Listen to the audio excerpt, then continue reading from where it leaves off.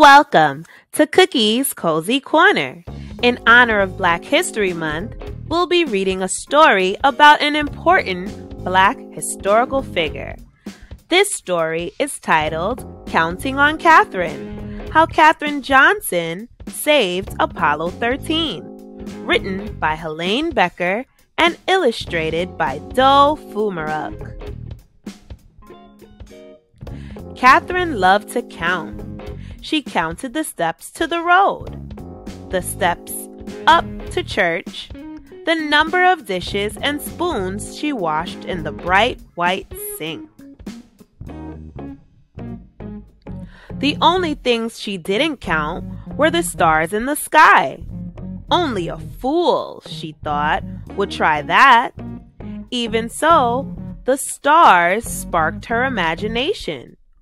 What was out there? Katherine yearned to know as much as she could about numbers, about the universe, about everything. Katherine's boundless curiosity turned her into a star student. She was so bright, she skipped 3 whole grades.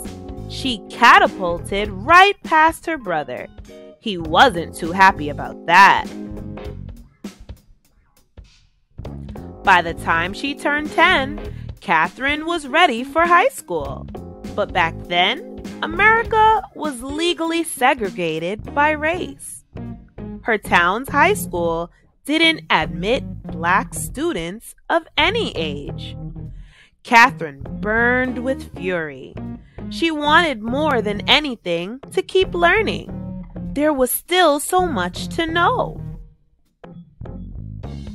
"Count on me," Katherine's father told her. By working night and day, he earned enough money to move the family to a town with a Black high school. Katherine loved high school. She was good at every subject, but math was still her favorite. She dreamed of becoming a research mathematician, making discoveries about the number patterns that are the foundation of our universe. In those days, though there were no jobs as research mathematicians for women, professions most available to them were teaching and nursing. So Katherine became an elementary school teacher. She liked her job and she loved her students, but she never stopped dreaming about exploring numbers. In the 1950s, the U.S. government National Advisory Committee on Aeronautics, NACA, hired thousands of new employees.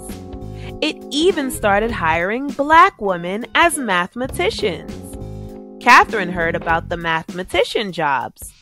Her heart raced with excitement. Perhaps her dream could come true after all. But when she applied for one of the positions, she was told they were already filled. Katherine had to wait a whole year until new spots opened up. Her patience paid off. She got the job. It's time for Cookie's comments. Katherine has had to face many obstacles so far in this story. An obstacle is something that gets in the way or stops you from doing something. Let's keep reading to see if she's able to push past these obstacles. A few years later, the Soviet Union sent a rocket ship into space, launching a space race with the United States. NACA was rolled into a new space agency, the National Aeronautics and Space Administration, NASA. Katherine now found herself at the heart of America's space program. She worked as a computer. Electronic computers were not widely used yet. Calculating long series of numbers. All the computers were women. They were given tasks that men thought were boring and unimportant. That didn't bother Katherine. She knew that without her contributions, a spaceship couldn't reach its destination, nor safely return to Earth. Here's why sending a rocket ship into space is like throwing a ball into the air. At first, the force of the throw sends the ball up, up, up. But as the energy runs out, the ball's path curves back toward the ground. Where it lands depends on what angle it was thrown and how high and how fast it flew. Because math is a kind of language, Katherine could ask those questions. How high would the rocket ship go and how fast would it travel? Using numbers. And numbers would provide all important answers. Where would it land? To find out, Katherine plotted the numbers she'd calculated on a graph. When she joined the points together, they formed a curved line. At one end of the line was Earth at the time the rocket ship launched. At the other was where Earth would be when the ship landed. Katherine's reputation for accuracy and strong leadership skills, she was known for asking plenty of questions, got her promoted to Project Mercury's new program designed to send the first American astronauts into space. Mercury's missions were going to be dangerous, so dangerous that even the project's star astronaut John Glenn refused to fly unless Katherine okayed the numbers. "You can count on me," she said. Glenn's spacecraft, Friendship 7, orbited Earth 3 times and returned home safely. Glenn became a national hero. Katherine was promoted again. Now she was asked to calculate the flight paths for Project Apollo, the first flights to the moon. "Count on me," she said. On July 20th, 1969, the Apollo 11 astronauts walked on the moon. Their feat was celebrated around the world. More triumphs followed. Apollo 12 rocketed to the moon in November 1969. Apollo 13 launched on April 11, 1970. But on the third day of Apollo 13's flight, the worst thing happened: an explosion in space. Could the crippled spaceship make it to the moon? And if it didn't, would it be able to get back home to Earth? The 3 astronauts on board were in grave peril.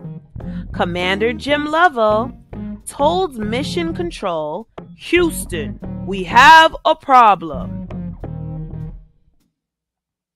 Back on Earth, Katherine Johnson got a phone call. Her flight path calculations would have to be done all over again, and perfectly. It would be the toughest challenge of her life. Katherine told Mission Control, "You can count on me." She rolled up her sleeves, took a deep breath, and began doing the math. She worked hard and fast. A few hours later, Katherine's calculations were finished. The flight path to return home would take the ship around the far side of the moon.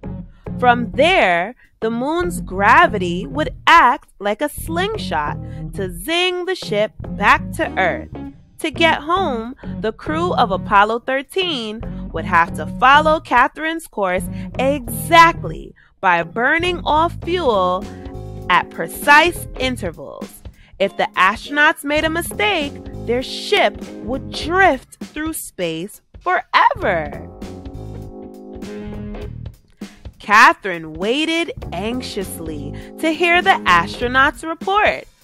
Finally, it crackled over the loudspeaker. "We've got it! Apollo 13 was back on track." Katherine Johnson had done it. She brought Apollo 13 home. She was no longer the kid who dreamed of what lay beyond the stars. She was now a star herself. The end. I hope you enjoyed today's story as much as I did. Katherine Johnson's story shows us why she's so important in Black history. Her math skills made it possible for astronauts to travel to space safely and return back home to Earth. Although life wasn't the easiest for her due to unfair treatment to Black people, she didn't let that stop her from making her dreams come true. What was your favorite part? If you'd like to hear more stories like this one, be sure to subscribe, like, and share for more stories here at Cookie's Cozy Corner. Have a great day!